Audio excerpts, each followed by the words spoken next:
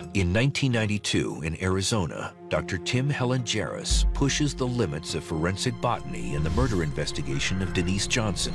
The only evidence are 2 Palo Verde seed pods found in the back of Mark Bogan's truck, who remains the only suspect.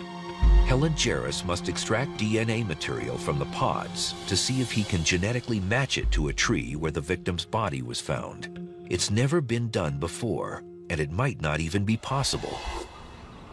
Normally, Helengeris would get DNA from the leaves of a plant, a common procedure. Unfortunately, there's no existing map of the genetic sequence of these Palo Verde pods, and fully mapping them could take years. Instead, he uses a new technique that focuses on smaller, random sections of genetic code. By comparing these sections in different pods, he can easily see if they're the same or not. The process is known as random amplification of polymorphic DNA, or RAPD. Using this approach, we don't have to have any ongoing or initial set of knowledge about the samples we're going to work on. We didn't have the months or years that we would have spent on some of our other projects. They needed this quickly for the trial. After 3 long months of painstaking work, the results come in. Helengeris discovers that the DNA of each individual Palo Verde tree is unique. Matching a particular pod to a given tree is just as precise as matching someone's hair to their skin. It was exciting to see a lot of variation between samples. We could tell every tree apart very quickly. Now he's going to take all he's learned and apply it to the evidence. But to do so, he'll have to destroy the pods to get their DNA.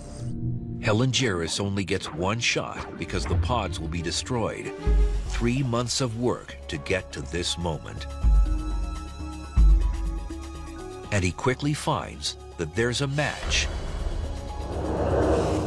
It was really exhilarating that the tree matched the 2 samples, and a little surprising. We didn't think this was going to work from the very beginning. I was certainly blown away when he said, yes, there is a match. I thought, you know, this is incredible. It's a modern-day forensic first. Dr. Helengeris is the first scientist to successfully prove plant paternity genetically. Not only are all Palo Verde trees distinct individuals, but these humble life forms have significantly more DNA than humans.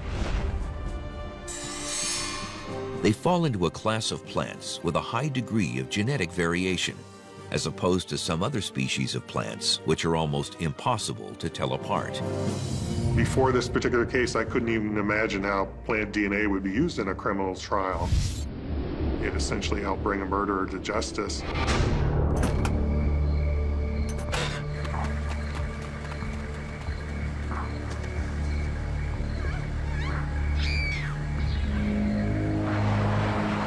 Bogan is found guilty of first-degree murder and sentenced to life in prison.